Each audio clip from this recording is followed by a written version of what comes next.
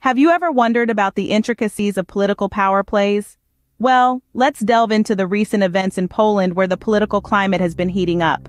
In the early days of 2024, Polish President Andrzej Duda sent the country's budget to the Constitutional Court for review.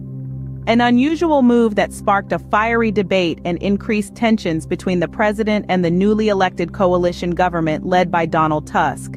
This issue arose from the absence of two opposition MPs during the budget's passage in Parliament.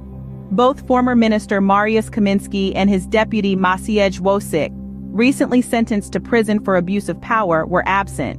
However, they were pardoned by President Duda, a twist that added a layer of complexity to the situation.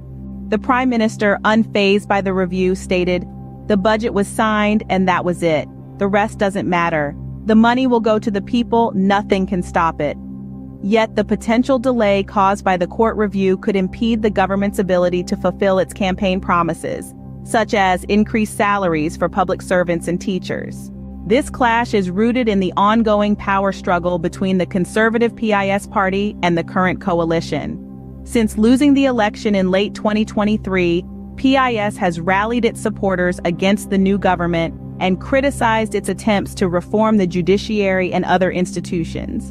The future of the budget is now a waiting game.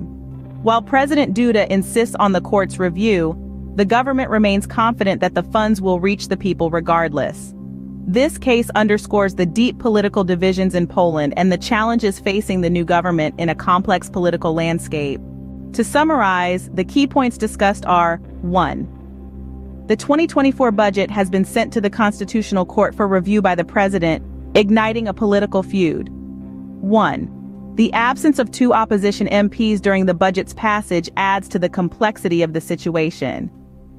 1. The delay caused by the court review may impact the government's ability to fulfill its campaign promises. 1.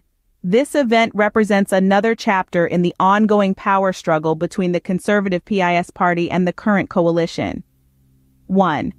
The outcome of the court case could significantly affect the political and economic stability of Poland. Poland's political landscape is indeed intricate and captivating. This is a developing story, and we will be sure to keep you informed as events unfold. Thank you for your time, and stay tuned for more insightful content.